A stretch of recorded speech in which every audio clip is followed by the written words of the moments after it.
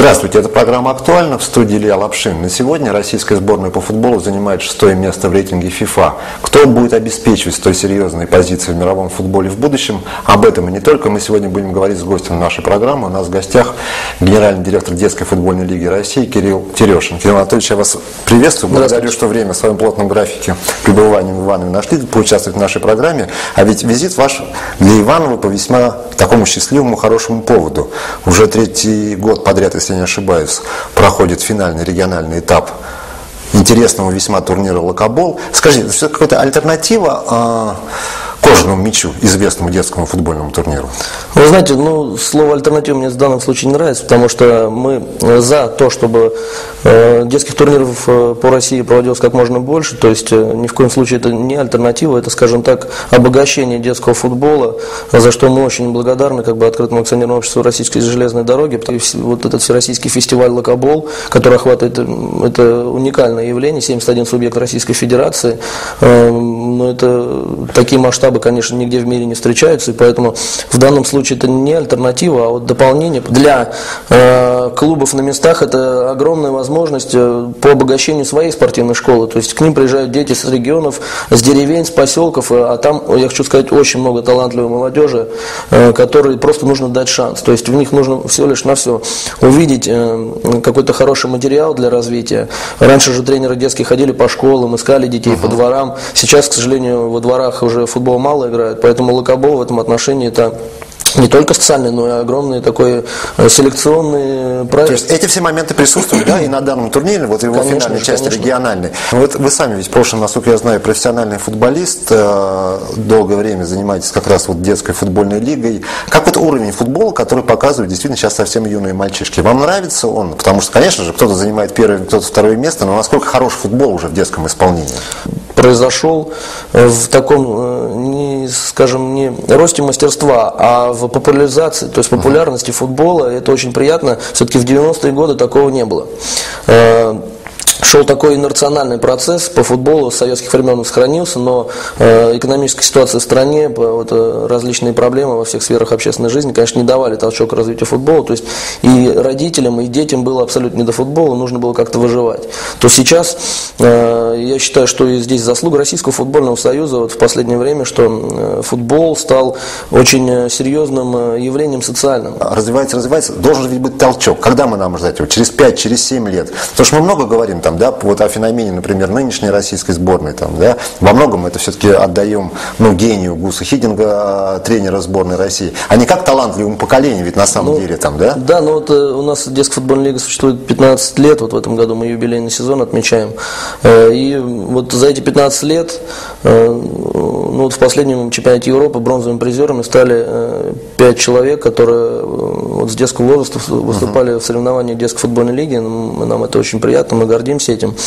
Но все-таки мы надеемся, что за последние 5-7 лет, наверное, утроится, может быть, даже больше, увеличится численность этих футболистов, которые в ближайшее время должны составить костяк молодежной и национальной сборной команды России, потому что все же я хочу сказать, что нынешнее развитие футбола в России, по большому счету, оно отражает непосредственно те экономические вливания в футбол и рейтинг российской сборной на мировой арене, соответственно, отражает экономическое развитие в стране. То есть я не думаю, что мы где-то запаздываем, если проводить аналогии с европейскими странами, с тем, как там развита инфраструктура, какие зарплаты детские тренеры получают в тех странах, то пока нам далеко до этого, и я думаю, мы можем пока еще даже гордиться тем, что мы имеем на самом деле. Все-таки резонанс был другой немножко, и антураж был другой. Конечно, первые наши суперфиналисты 96-го года рождения и 97-го года рождения, прошедшие 2 года, которые участвовали у нас в Москве на суперфинале Локобола, они были гостями этого Кубка РЖД, то есть они встречались с футболистами, они фотографировались. Там великих клубов, да, и вот этот лозунг «Локобол – это путь в большой футбол», конечно же, он по большому счету ярко проявлялся именно в этом, когда мальчик с Локобола шел за руку скака, это было, конечно, очень красиво. Но, с другой стороны, здесь ничего не сделаешь, и очень приятно, что Владимир Иванович Якунин, президент РЖД, сказал, что мы откажемся от коммерческих проектов, но Локобол отнюдь не пострадает, то есть это социальный проект, мы будем его в дальнейшем позиционировать и развивать как главная имиджевая акция нашей компании.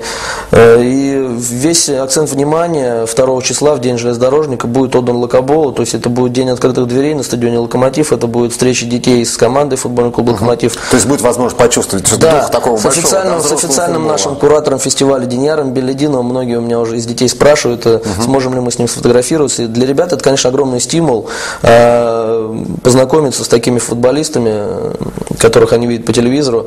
И я вижу, как мальчишки вчера были на стадионе «Локомотив» здесь, в Иваново, которые 2 года подряд участвовали в фестивале «Локобол». Они подбегали, спрашивали, то есть делились своими впечатлениями с более младшим возрастом, которым только предстоит ехать на Локобол, и я видел, как у детей загорались глаза, то есть, но это большой праздник для детей, и, конечно же, вот, чтобы понять, что это значит, нужно просто посмотреть в глаза ребятам. Кирилл Анатольевич, наверное, последний вопрос, то есть вы о 3 последних турнирах рассказали, 96-й, 97-й, 98-й годов рождения были ребята его участниками, теперь этот цикл завершился, уже 4-й турнир, это опять 96-й, это, ну, конечно, да.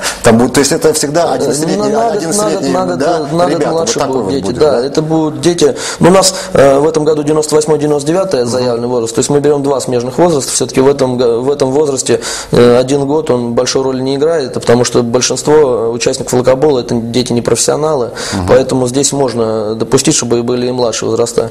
Я как бы в заключение хотел еще пару слов сказать о Локоболе в Иваново, нам очень приятно, и Иваново родина детского футбола, вот здесь нам большой друг у нас Василий Владимирович Горощук, директор школы, Сергей Анатольевич Кукаев, председатель комитета областного по спорту, то есть здесь всегда проходит Локобол очень праздничный, очень массово, что очень приятно нам.